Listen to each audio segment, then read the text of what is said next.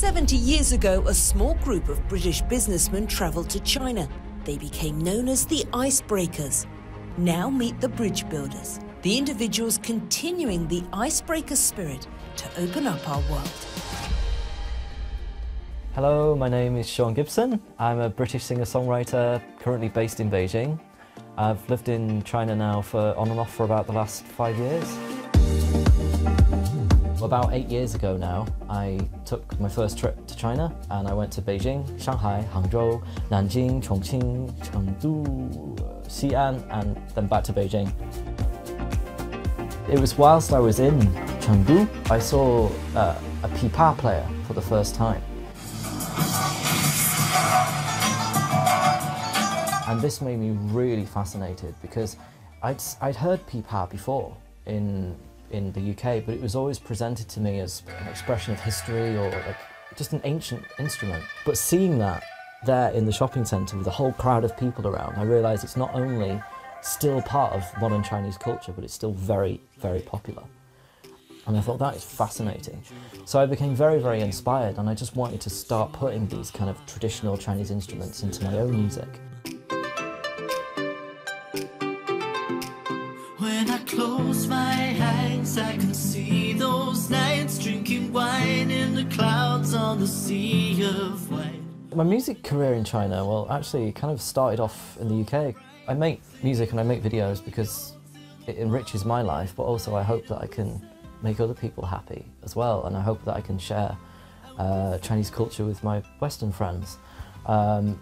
And things are going really well. You know, I'm getting invited to do more TV shows now and interviews like this, so more people are kind of getting to know me, which is really exciting. Walking down this busy street where the lights turn way down low. I sing in Chinese and English because at the moment most of my followers are Chinese, so it makes sense to sing in Chinese, but also it gives me a deeper understanding of the culture as well.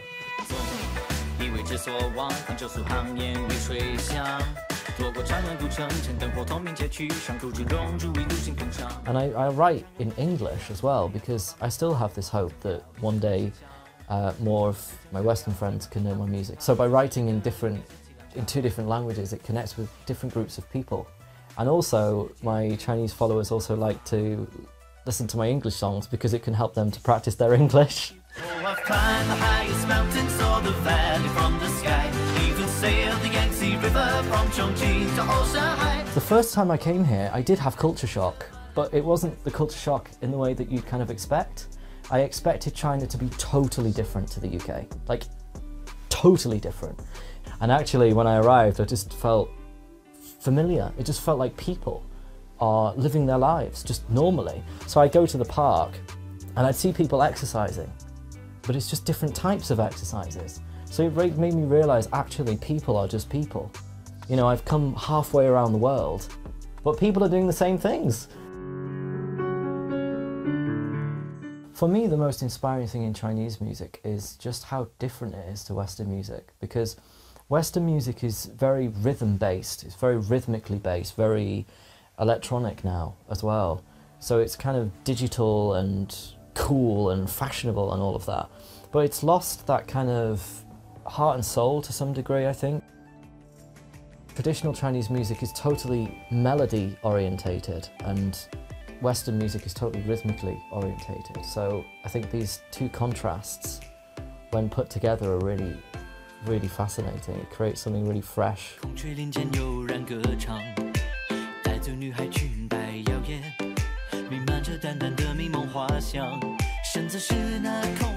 I'm really big into this whole Zhongguofeng kind of Chinese style inspired music because I think that to me sounds really fresh and new. The environment here is perfect for making music videos. The kind of songs I write perfectly suit that kind of traditional, you know, the big Forbidden City, the Tiantan, the Heaven Temple and the parks and things like that, you know, the white fences and the red walls, things like that. It just totally suits my style.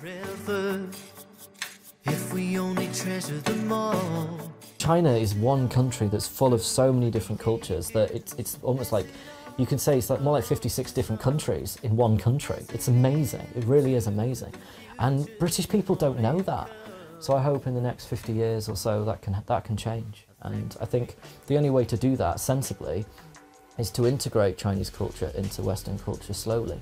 You know, it's got to have relevance to people. So it's how do you combine Chinese and Western influences together to create something new, to create something that both parties can enjoy equally.